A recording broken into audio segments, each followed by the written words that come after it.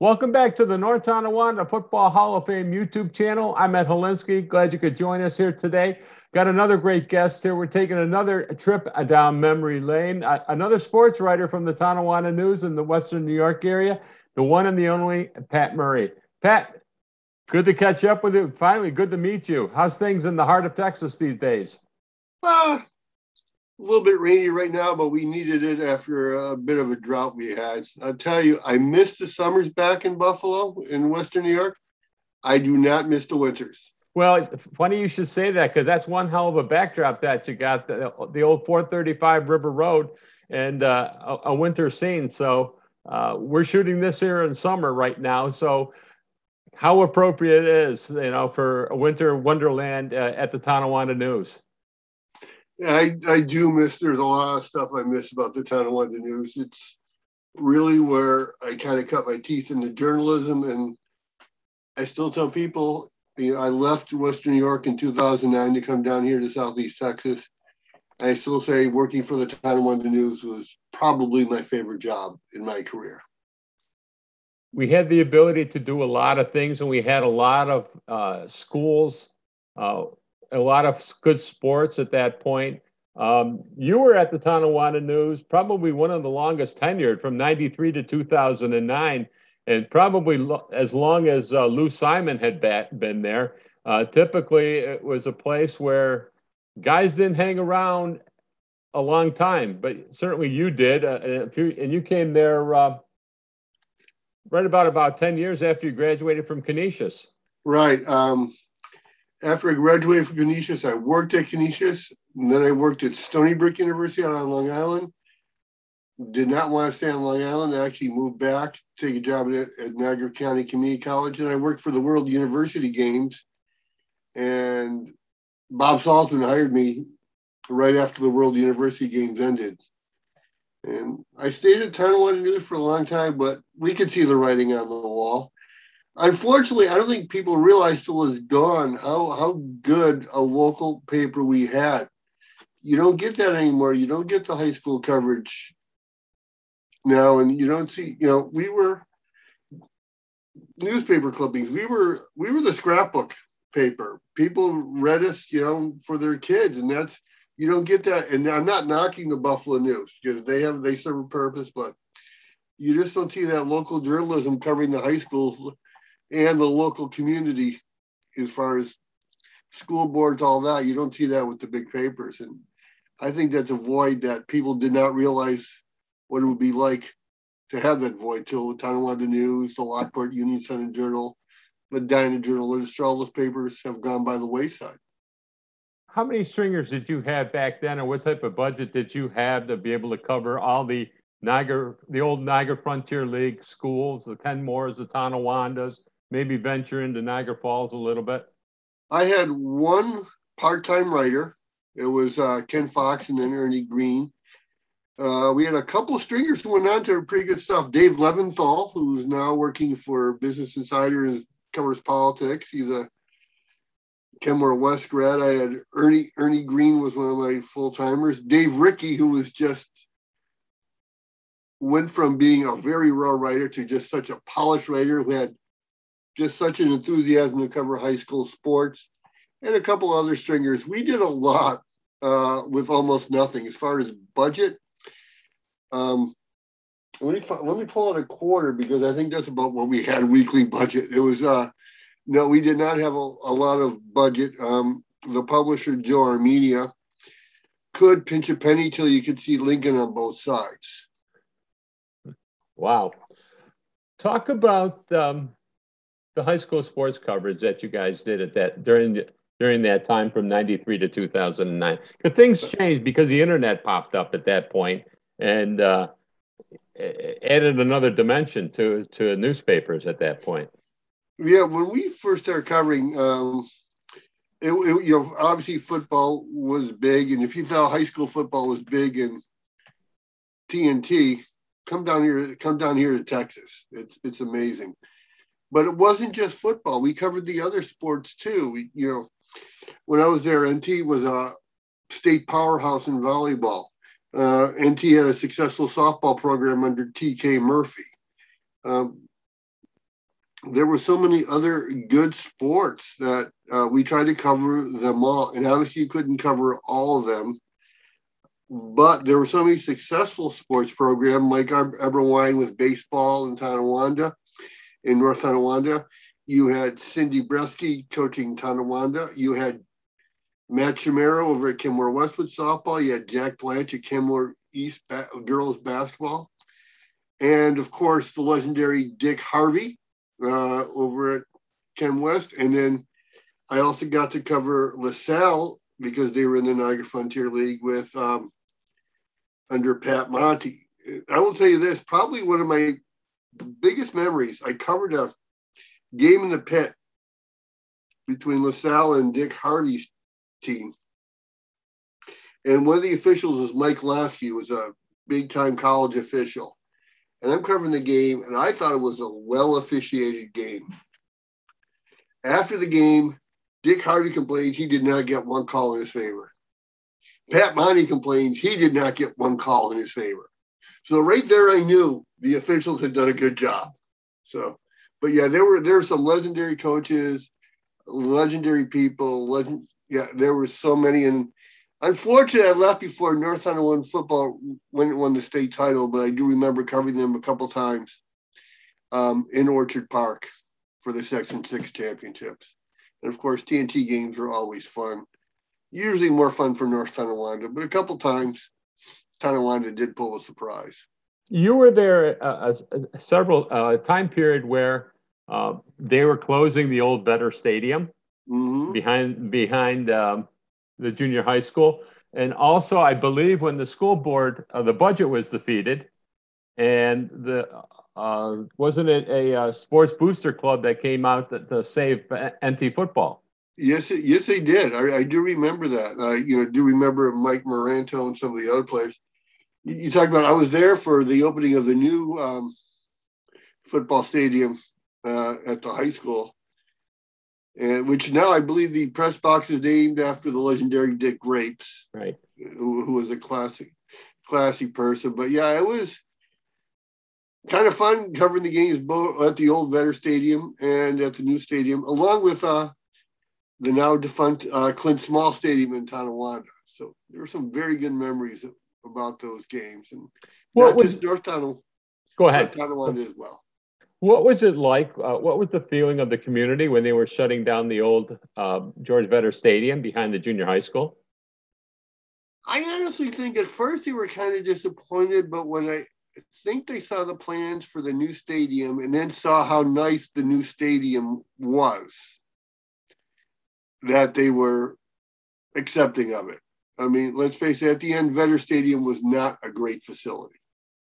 Let's be honest. And the new stadium was one of the nicer ones in Western New York when it was built. It had a nice press box, a better track, I just think overall, once they saw what the new stadium was like, I think the community went from a little bit of disappointment to, hey, let's accept this. This is nice, because Vetter Stadium had seen better days by the time it closed.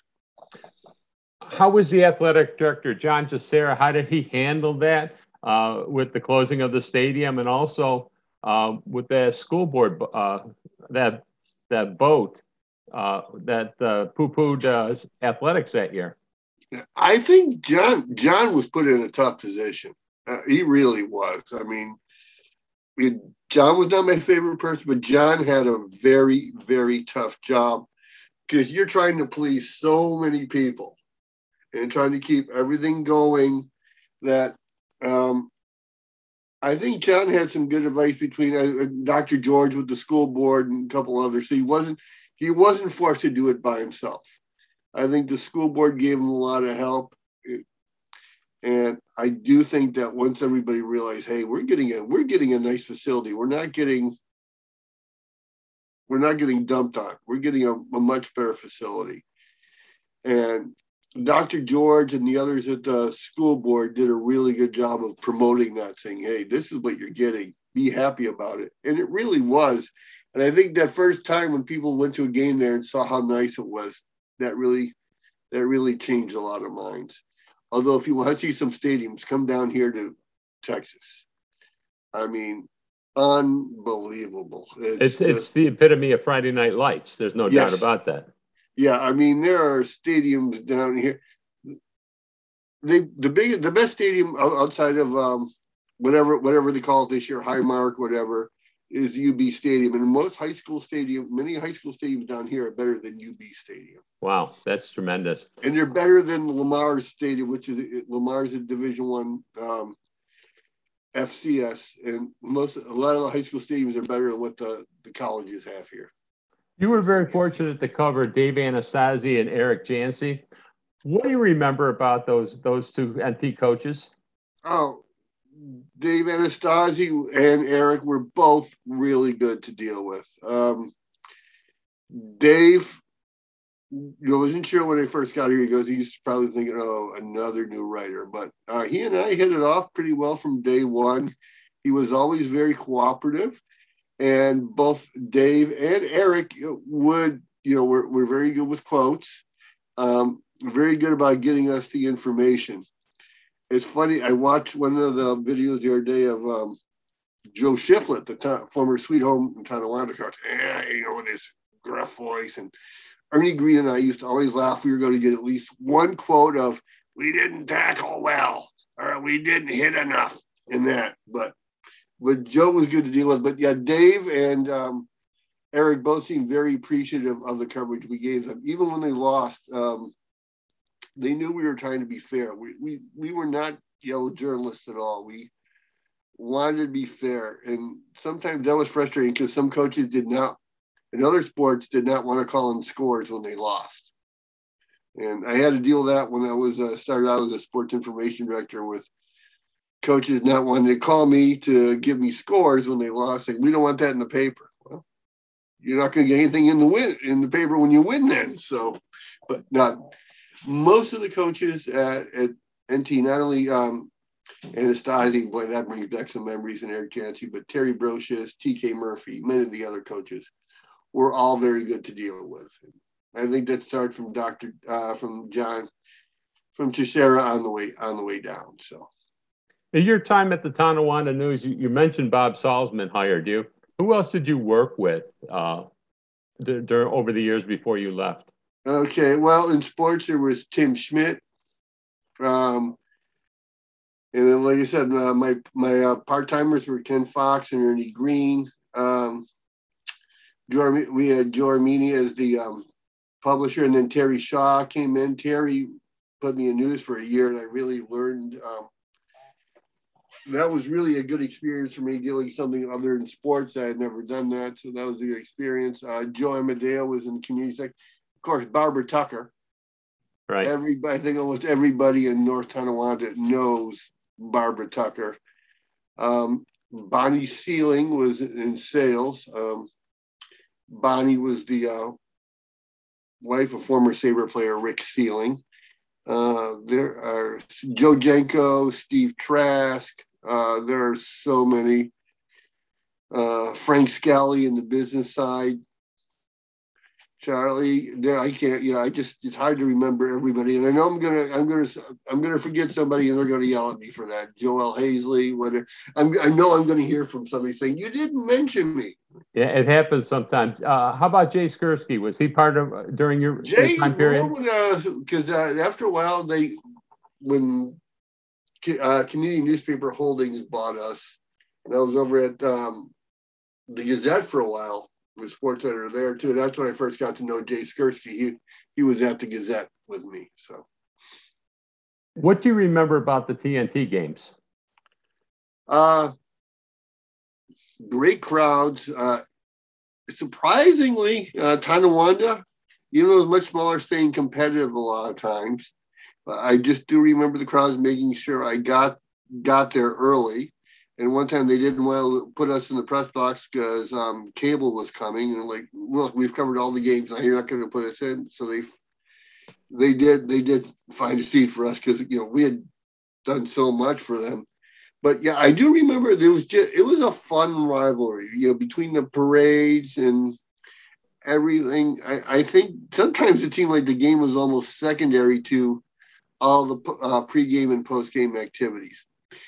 I do remember the one time the Tonawanda won, and our publisher, Joe Armenia, was a Tonawanda grad. And we were a black and white paper. We didn't have, this is back in the 90s where we didn't have a lot of color. He stopped and made sure the headline was in color in maroon because Tonawanda won. He would never put the headline in color if North Tonawanda won, but when Tonawanda won, he wanted that color headline. So, but yeah, those were a lot of fun. I think there was a good friendship rivalry. I mean, obviously you're playing to win, but I think a lot of people just looked for the tailgating, the pregame, the postgame, and we would work for about 4 weeks getting that special Tonawanda TNT game section produced. We wanted to make sure we did it right because we felt the kids deserved it. I lost my train of thought. Well, there's a train that used to go by Clint Small Stadium. The Amtrak train would go by in about the third quarter every Friday night game. There's a lot of stories about Clint Small Stadium where even back in the 70s where NT players were pelted from the train tracks over there during the warm-ups and whatnot. Everything was left on the field and rightfully so because it was such a great rivalry at that point and been going on for years. Do you think, looking at it right now, and Tonawanda hasn't had a lot of success in the TNT game, do you think that that rivalry should continue? Yeah, it's one of the oldest rivalries in the country, and yes, North Tonawanda is much bigger population-wise and enrollment-wise. But hey, sometimes David beats Goliath, and that's it. And I still think people look forward to that. I mean, at a time when a lot of traditions are dying out, I think you still need that tradition. And I think as long as the two schools are there, you have that rivalry. It's the same with Ken East, Ken West. I think, yeah, have that rivalry. And yeah, it's only one game a year. It's not like doesn't count in the league standing since there's no more NFL for football, National Frontier League for football. So I say, yeah, keep it going. I think people still look forward to it. I mean, I've been gone for 12 and a half years, and I still hear people talking about TNT when I go onto Facebook about what's going on in Western New York. So yeah. Who were some of the football players or athletes, I should say, because there were a lot that impressed you so much that you can vividly recall their exploits even today? Mike Miranto for one, definitely, and his sister Katie was a great football player. I gotta tell you, the one that I remember the most, just because of his name, was from Tonawanda, and that was Brian Piccolo. Right. And if you know the movie Brian Song, well, one time we were doing that, and when Brian Piccolo from Tonawanda had no idea about who Brian Piccolo was. Yeah, from Brian's song, and it reminded me today because there was a thing on Twitter from this date in Buffalo sports history. They were talking about an All-Star game that was played at college All-Star game that was played in War Memorial in '65. Roger Staubach, one of the other players in that game was Brian Piccolo. So, yeah, but yeah, just the name Brian Piccolo, and Brian was a pretty good fall. And the other one was Dan Paulson from North Tonawanda, great lineman, ended up getting a scholarship and playing at UB. And they're just some, I'm not going to remember them all, but yeah, Mike Morano just always stood out. And actually, Mike's in my old profession now. Mike's working, I believe, at Damon College as a sports information director. So Damon University now. What's that? It's Damon University now. They renamed and relabeled and rebranded. Okay. And so, Mike did some writing for us when he was going to college too. He was one of my stringers too. So good guy. The whole Miranto family. I mean, that's one of the big families in North Tonawanda. Like I said, not only Mike, but his sister Katie was a great softball player and ended up playing and starring for Canisius College under one of my best friends, Mike Rappel. Small world it is in Western New York, no doubt about that. If you're at a party and you're having a conversation with people who you don't know, and they ask you, where you're originally from and what did you originally do, and you want to use the Tonawanda News time there, what would you tell people? Well, obviously, a lot of people in Texas want to know, hey, does it snow Buffalo 12 months a year? Despite what the picture on my Tonawanda News thing, no, it doesn't snow in Western New York 12 months a year. What I tell people about the Tonawanda News is that we were a very good community daily newspaper. We came out 6 days a week. But I tell them we treated high school athletes, summer athletes, and even colleges. I covered a lot of college wrestling and other sorts of, but we treated them like the pros, and we are very proud of that. We are very proud that we were shining the spotlight on student athletes. And I still think, that was one of my proudest things. Even as a sports information director, my job was to shine the spotlight onto others. And I think we did a good job at that. And that we're not EP, we're not the Buffalo News, but I guarantee you there are a lot of scrapbooks and a lot of hangings on refrigerators from what we wrote in those years. So yeah, we were very proud of what we did. And I just did a thing a couple of weeks ago with Ernie Green and Ken Fox and Jack Carlos about that too. Yeah, that was part of our proudest part of our careers. During your tenure at the Tonawanda News, you ever look back and regret anything, or would like to second guess any decisions that you made or were made for you? Yeah. I kind of wish, and this is me and our part, I would kind of wish we would have had a little bit bigger staff we could cover more things.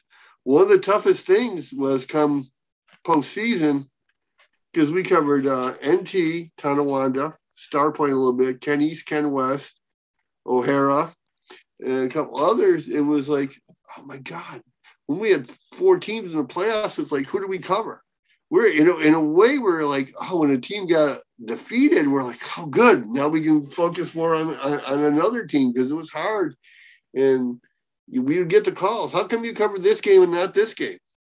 Well, we weren't going to go all the way out to Alden to cover your team when but that was tough. But we kind of wish we would have had a little bit bigger staff. As far as do we look back and regret anything? I can't really. I mean, when I first started, I did misspell a name or two now and then, but that's what happens when coaches don't give you rosters and you're trying to. But no, I don't think regret. I think we did the best we could. I think sometimes we would get calls. Well, you put the varsity swimming in, but you're not covering the JV as well. Well, or how come you're covering football more than swimming? Well, how many people are at the TNT game? How many people are at the swimming? People didn't realize we're also a business, and a full page story on front page story in cross country is not going to sell papers. TNT game's going to sell papers, so we had to try and do that, try and cover everybody, but also, we didn't have unlimited pages. You touched upon the business aspect of it. What's your reaction to today's community papers where they may just have a one-man sports staff, and it's cut way back? It used to be 2 and maybe with some stringers, and now it's 1, and they are stretched really thin. Yeah. I can realize that, because we felt we were stretched thin with myself, part-timer, a couple of stringers.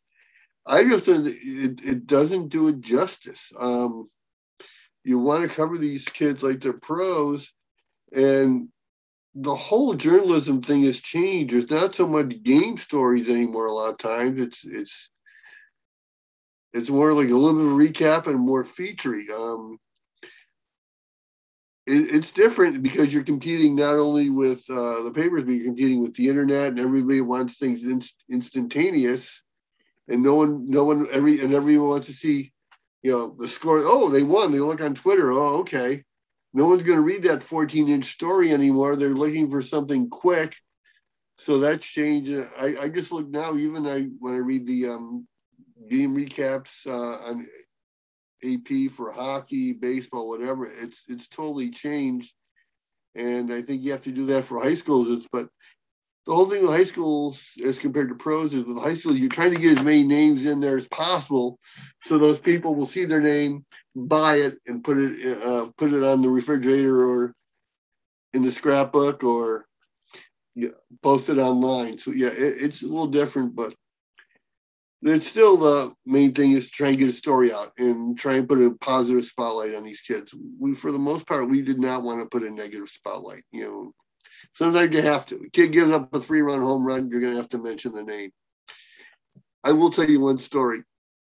TK Murphy called in a softball game one time, and 3 kids had 3 hits. So I listed the names in alphabetical order. That's one parent called me and then called the publisher saying, how come his daughter wasn't named first? Because she's the star of the team. She's the one who should have gotten her name first. So the publisher's like, well, the next time you do it, just mention her name first. Okay. 3 days later, I cover them. Guess who struck out with 2 runners on base to end the game?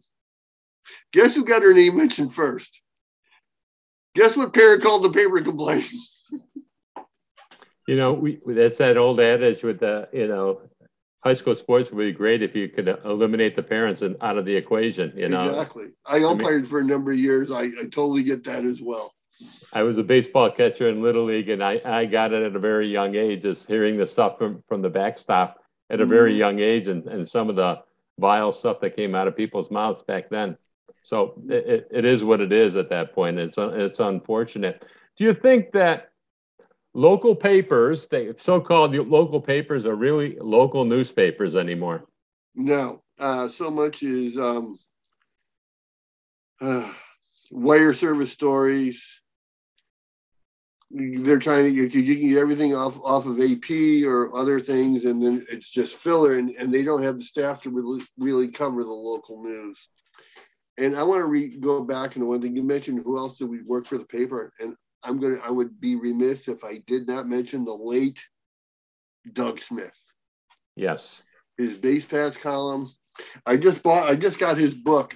His son just did a book, The Best of Doug Smith. And Doug and I were really good friends. And even after I moved down here, Doug and I stayed in touch. And when he died, that was kind of sad. It was one of the saddest days I remember dealing with a journalist death is one of the things that I did cover in the Tonawanda News Southern, I covered the Bandits really well. In fact, I went to Philadelphia for that first championship game when they won. There were only 2 reporters from West New York there, myself and Tom Borelli. Tom and I became really good friends. And and a thing about that is when I worked at Yuba College, I had to work some games at All High Stadium. I bumped my head on that press box where Tom Borelli, eventually hit his head.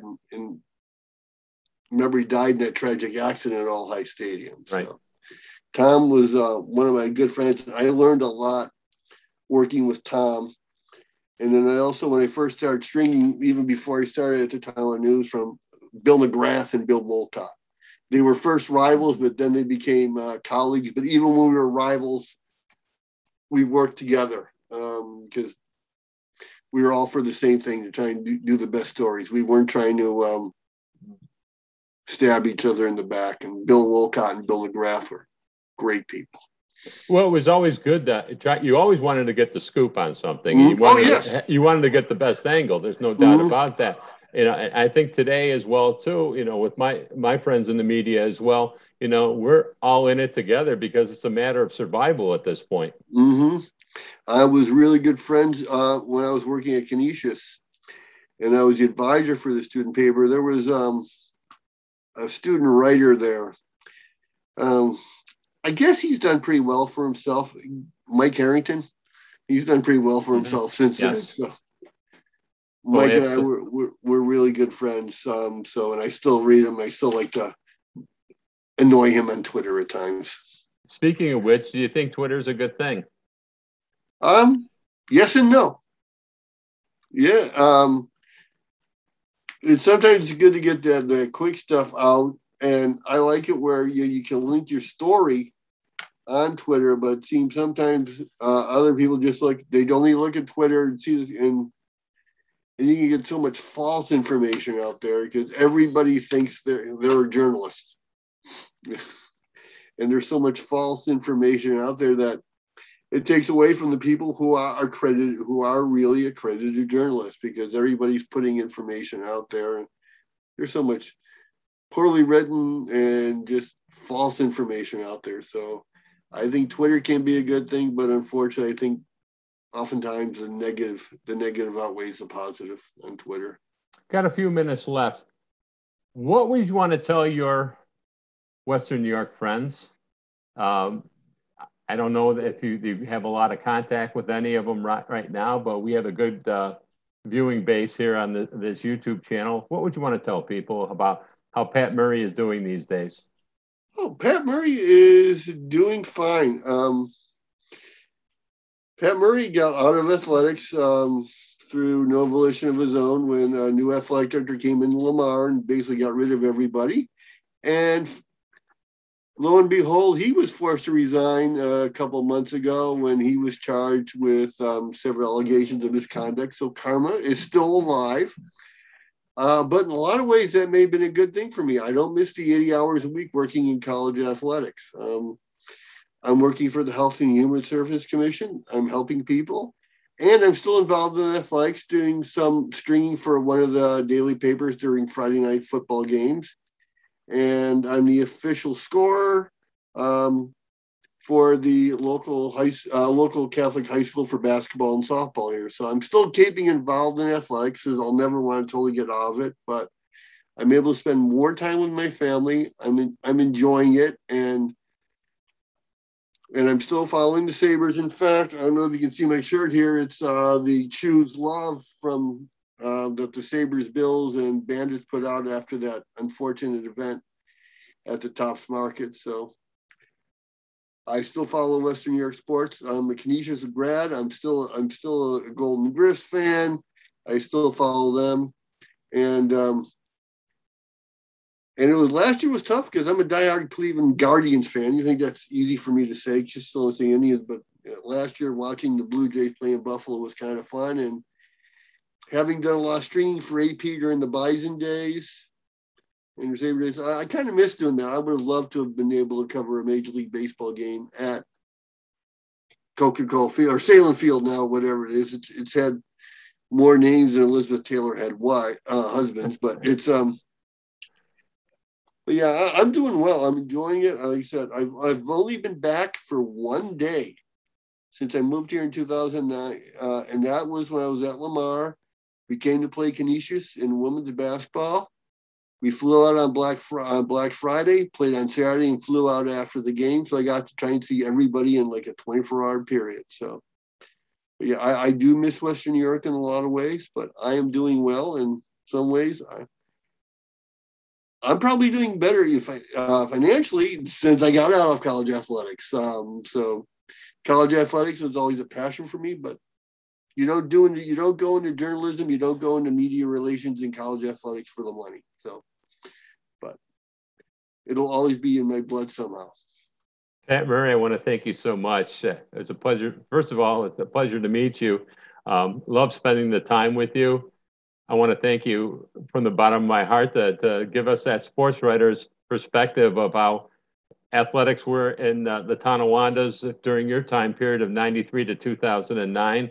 I wish you well, be well, and once again, thank you so much, my friend. Thank you. I appreciate it.